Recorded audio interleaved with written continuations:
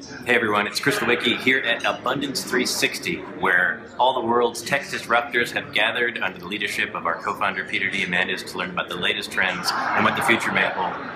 We're at the end of January and we just had an amazing flyby of the asteroid 2004 BL86. It's about a 300-meter asteroid, about an average size, and on the flyby earlier today they found out actually that it has a moon.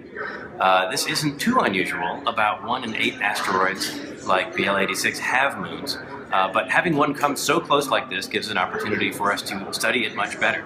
Now, this is an asteroid much like the ones we'd be interested from a resource standpoint, and unlike those between Mars and Jupiter, this one actually comes very close to the Earth's orbit, like thousands of other asteroids. So we're looking forward to the technology that we're deploying on the Archids and launching later this year with the Archid 3 reflight and the Archid 6 towards the end of the year, where we're going to learn more about these asteroids and ultimately develop the technology to go out and meet them where they live and understand the resources that they hold within them. So, exciting times as always for asteroids. We have Ceres and dawn arrival coming up at that very soon, and even small objects like Pluto at the end of the solar system. This is an exciting time for small bodies and exploration of the solar system, and 2015 is going to be an exciting year. It's off to a great start.